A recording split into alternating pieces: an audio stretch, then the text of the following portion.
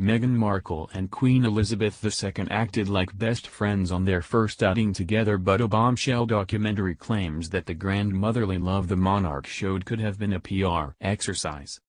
The Duchess of Sussex has not been part of the royal family for long, but she already seems very close to Her Majesty. According to reports, Meghan refers to her grandmother-in-law as Mama in private, which is a nickname Princess Diana gave the monarch.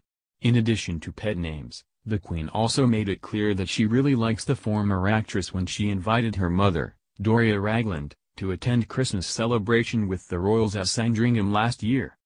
A source close to the family said that the invitation was a mark of the Queen's respect for Meghan and an acknowledgement that she doesn't have any family in England. However, it was one particular engagement which reportedly brought the monarch and Meghan close together. In her first year as a Duchess, the California native and Her Majesty went on their first solo trip together to Chester in July 2019. Kate Middleton only went on her first solo engagement with the Queen last month, since joining the family nearly 8 years ago. 2018 documentary Harry and Meghan, The First 100 Days notes how after that visit, the two became best friends. The Queen's former aide-de-camp arbiter said, "The day itself was brilliant. The Queen and Meghan obviously have a tremendous rapport. I have never seen the Queen look so happy and delighted. She was smiling and laughing a lot."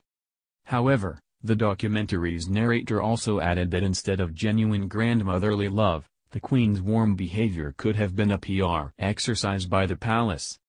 Royal author Katie Nicholl explains, "The royal family have come unstuck in the past because they have isolated Diana. They didn't include her, they don't go out their way to make her feel welcome. Is this why they are making such an effort with Meghan? I am sure the Queen, by bringing her in under her wing, supporting her, going out with her on a very public away day, it sends out a great message." Royal biographer Duncan Larcombe also added, "The Queen, in particular, has learned from the lessons of the past.